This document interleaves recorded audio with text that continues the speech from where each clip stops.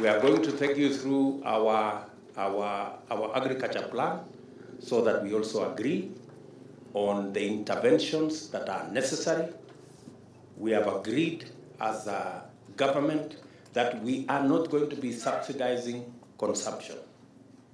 That is why we are going slow on matters to do with subsidizing consumption. We are going to work and support producers. That way, even if we are intervening at that level, it gives us a bigger leverage. Let me give you an example. The UNGA subsidy that was done, I was being briefed by the Ministry of Agriculture. The UNGA subsidy, for 1 month, the taxpayer was asked to give 7 billion for 1 month. Ile unga ya 100, which was nowhere in the first place. Very few people got to ever, yet we spend 7 billion shillings.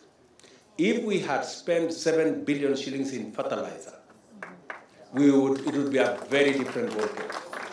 We would probably, because, for example, we are intervening, as I announced the other day, we are intervening on fertilizer for the short rains, 1.4 million bags.